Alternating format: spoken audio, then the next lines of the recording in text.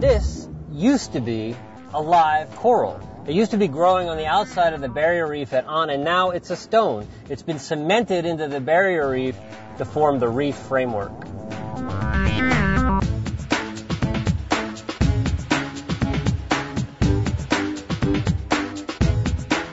We're on the top of an old barrier reef. It's hard to believe that all this land was anything but land, but it was all reef. We're walking on a petrified coral reef.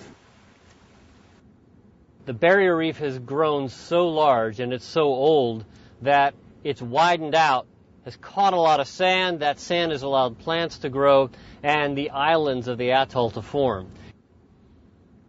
Yet the barrier reef still is doing its job. It's protecting this whole set of islands from the waves of the Pacific Ocean. On that side, waves. On that side, the calm lagoon. We're on the inner edge of the atoll here.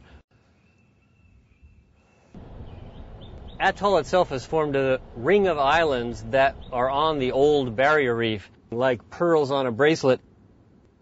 And between the islands are these little cuts. So at high tide, the waves will wash through here, but mostly the water comes in and out of the atolls through big channels that pass between a couple of the islands.